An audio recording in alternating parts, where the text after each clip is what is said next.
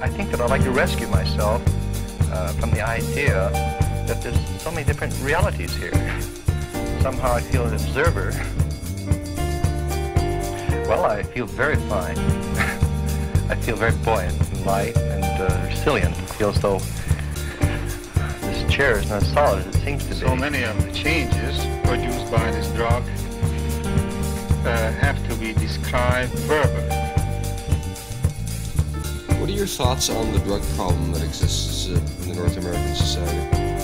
Cocaine usage, marijuana. Any thoughts on that? In fact, all the governments should help the scientists to find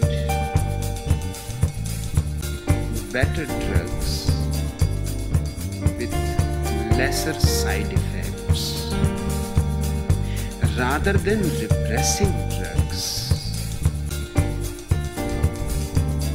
It is stupid. Whenever you start stopping something, you give great importance to it,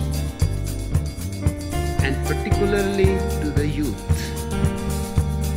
It becomes a provocation. The government is responsible for all young people who are being destroyed by drugs. There is no need. In my birthplace, just in front of me, my house, there was a beautiful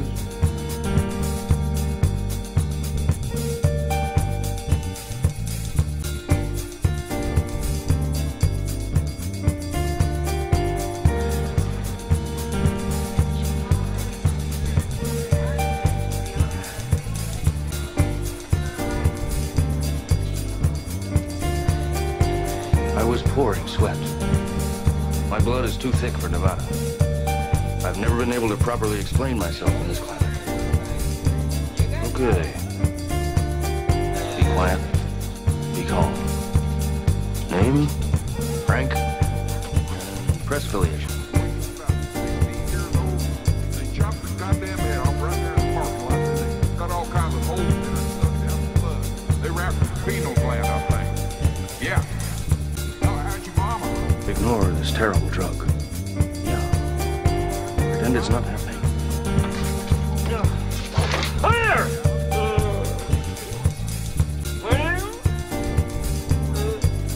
Those interested in the spiritual potential of LSD.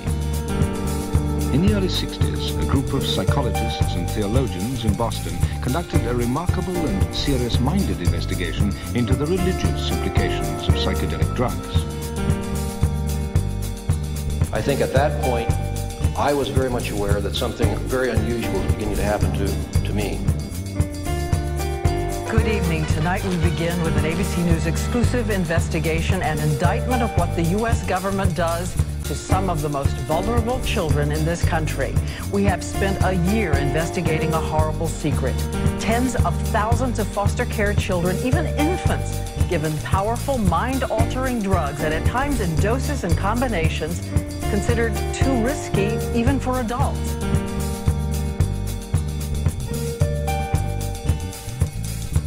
I'm fairly sure if you took porn off the internet, there'd only be one website left, and it'd be called Bring Back the Porn.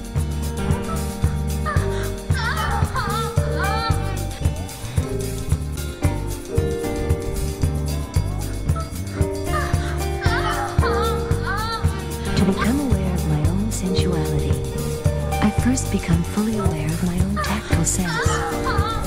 In dim light, I close my eyes